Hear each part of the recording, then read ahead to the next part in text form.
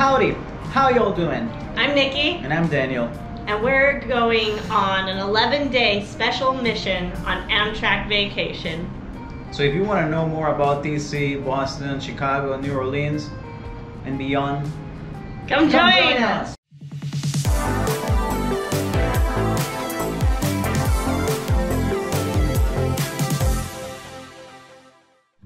This is George, a continuation of the special report from Nikki and Daniel. Yes, on their AMTRAK travel. This time, the 5 worst points, or the cons, of their AMTRAK travel trip. So take it, Nikki and Daniel. So unfortunately, due to the train strike that's supposedly happening with the freight trains right now, they have canceled our way home.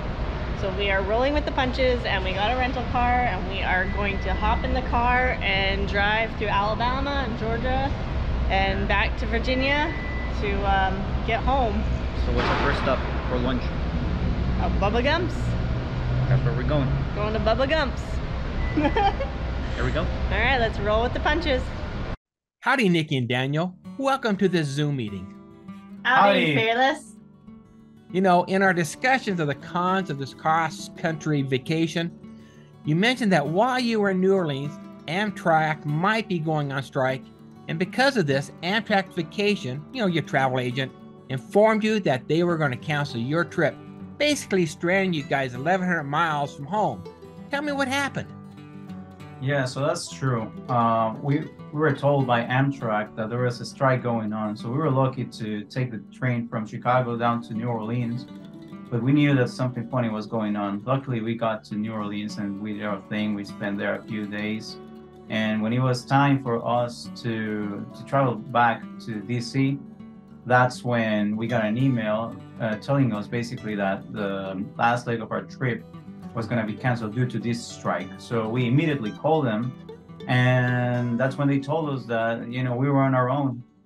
That's not something that you expect from a travel agency. Wow, that's nerve-wracking, isn't it? You know, so with that thought, what help did AMTRAK Vacation Group give you guys to get back home? You know, did they find you some alternatives such as flights, a bus trip? Tell me what help they gave you. So when we called them, I wasn't really expecting them to pay for a flight or something to get us home because we didn't buy the travel insurance, but we were looking for some help from them to be directed maybe to hotels or rental cars, or, you know, give us some contacts of who we could work with. Some support. And unfortunately, when we got a hold of them, they basically said, we're going to give you your money back, but we aren't helping you at all because you don't have the travel insurance, and goodbye and good luck. Wow, they're supposed to be a travel agency, and it seemed like they didn't treat you like, you know, you're one of their customers. You know, so with that thought, would you travel again on AMTRAK for a vacation, you know, hit the rails? Would you ever use this AMTRAK Vacation Group again? I think traveling by train using AMTRAK is good. So definitely, yes. It's a good and cheap way to travel. It's very comfortable, as we've mentioned. But definitely that travel agency did not support us the way that we were expecting. So wow. Yes to AMTRAK, yes to train, but not through the agency. It's better to just go into the website and do it by yourself. Yes, I think we would definitely take shorter train trips. I wouldn't spend multiple nights overnight in coach. It just wasn't comfortable enough for that. But short train trips, absolutely, it took the pain out of traveling. So definitely DC to Boston would be a great one, and just the shorter day trips is a wonderful way to travel by AMTRAK. Yeah, unfortunately, because of this cancellation, we were not able to review the overnight roomette that we were planning on. So it's unfortunate, and yeah, we can't give you any advice on that. On the overnight in a room. Well, thank you for showing me a lot of this video, and of course, we appreciate you going on this trip for us and explaining some of the pros and cons. Now, what we're going to do from this point is we're going to listen to your cons of this AMTRAK group and this cons of this AMTRAK road trip. So thank you very much. Have a great evening. All right, thank you. Overall, we had some really good experiences on the train. Yeah. So not to take those away, but we're gonna go now into our top 5 least favorite things about traveling by train. Yeah, I think the first one would be the cars, and some stations they really need an upgrade. Some of them felt really old, like 20 or 30 years old. Yeah, so they were a little bit rickety. They kind of swayed and bounced a lot. I know at one point I got motion sickness, especially on this when you're on that two-story train. The swaying is a lot more than the one-story trains, and I had to go sit on the first floor for a while to calm down my stomach. Yeah, that's connected to the second point, which is being able or being unable to sleep in coach class. Like you said, it can be noisy by the train itself, also by people. We'll get to that, but also connected to the upgrade, like the lights, they're always on. You really need to get what do you call the face masks or the coach. So our second point is not being able to sleep in coach. It was definitely a lot easier than sleeping on a plane. However, like you said, there was the issue of people getting on and off at every stop all through the night, and they didn't care you were sleeping. So they would come in excited to be on the trip, loud and boisterous, and especially if they were sitting by you and chatting in the hallway, it just wakes you up. And you're not all the way back, so it's very uncomfortable. And that's why they need to upgrade the cars and the seats, because although they are comfortable and wider than an airplane, they don't go all the way back. So it's kind of hard to sleep on a 45 or 60 degree angle position. It's not easy. Push a button. That's it. Our third least favorite is the security of it all, because they don't really check your tickets till the train is already moving, which means anybody can get on. There was a point where somebody got on to help their relative, and then they didn't have a ticket. Yeah. One other thing that I found a security issue was before we even got on the train, there was a lot of non-ticketed passengers that were staying overnight in the train station, and some of them were causing issues with the security, yelling at them and yelling at nearby passengers about crazy things.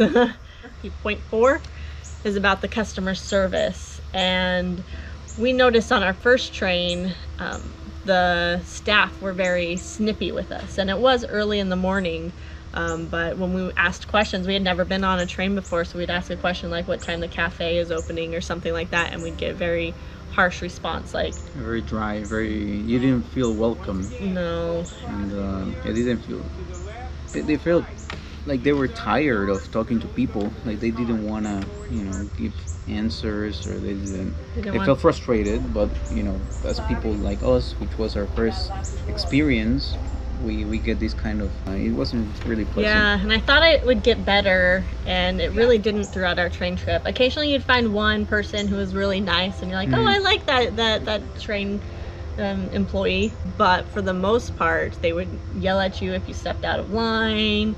They would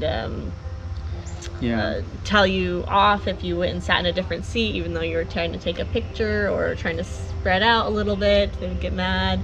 If you wanted to sleep or move to another seat, like you were saying, then all of a sudden they just pop up and they ask you to go back to your seat, even if the rest of the car is empty. They'll ask you to go back to your seat and basically not sleep on a different seat, even though the train was in motion. It's not like people were getting on. Yeah, so they didn't do it nicely either. Yeah, and that leads us to our number one least favorite thing about the vacation was dealing with AMTRAK Vacations. So this is the group that kind of sold us on our trip. They advertise, spend 11 nights touring the country, and there's pretty pictures and stuff, and you're like, oh, that sounds fun, and we clicked in it, and yeah, that's a company that actually runs their website apparently, because like you're saying, if you find any flashy name that you're interested in and you start clicking on things on their website, and you select your vacation, the dates and everything, again, it's not very customer or user friendly, because when we made a reservation, we thought that we were booking a vacation with several days and nights in a room. We assumed that we were getting a roomette or a room on the train, because when we were making the reservation, they were asking how many adults, how many rooms. They were not being specific or about, like, it's just for the hotel. Like, they never said there are no places, rooms so we assumed we had a room because we selected we wanted one room. And we know that we're not the only ones who got their tickets, and it says coach, which is not a room, it's just a seat. Once again, coach class in here to the left or right. If you use the other door, you can only go to this car, you can't go any further. And we were watching other videos of other people who have figured that out when they arrived to the train station, so we were lucky enough to figure it out once we got the ticket, and it didn't say we had a room, it said we had coach. But the website is not friendly. It doesn't let you know that you do not have a place to sleep. It makes you think that you do have a room, you rented a room on the train, and so our issues started with that. We changed the trip because at the time we were having 2 nights in a row on the train for 3 different legs, and so we changed our trip to be just one night on the train. They wouldn't give us a refund.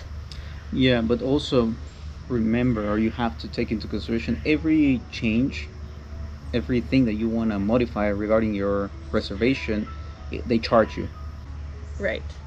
And he mentioned with train strikes that also happened while we were in the middle of our vacation. There was a train strike and they canceled the last leg of our trip, which we were supposed to have a roomette for that, and we were excited to review the roomette and the beds and sleeping in it, but unfortunately they canceled it. And when they canceled it, they just sent an email saying, hey, your trip is canceled. There wasn't a reach out to us. They weren't trying to figure out tell us what's going on. And so when we finally got a hold of them, they said, oh yeah, your money will be back in 16 business days. But that's all they offered, and they didn't offer help to figure out how to get home. We can call hotels and see if they can let you stay. There was no car rental company, nothing. They leave you to your own devices. Like, they say, sorry. Yes. And we'll refund you in 15 days. Yeah, they don't care. Then you have to figure out on your own, like, if you're on a budget, or if your credit card is maxed out and you can't, rent anything, then you're really left stranded. Yeah, they didn't. There's no customer service. That was our problem. Is our original refund hadn't even come through for the hotel room, and then we were expected to spend additional on top. So we paid for the trip, we paid for an extra hotel room, and then we had to pay for a rental car and hotel rooms to get us back gas, home. And gas, and that was all before we had ever even seen a refund. So the costs really, really added up, and I think we've finally gotten one refund back at this point, but we're still waiting for the last refund. I finally got it. Oh, you did? But so that's how we found out that it's a third party, because when I got the refund, it didn't say from AMTRAK or whatever. It had a different name from a different company website. And then for me, I would probably do another overnight trip. I would like to try a roomette out. It was super expensive. It was like $800 to $1,000 a night, so it's not cheap.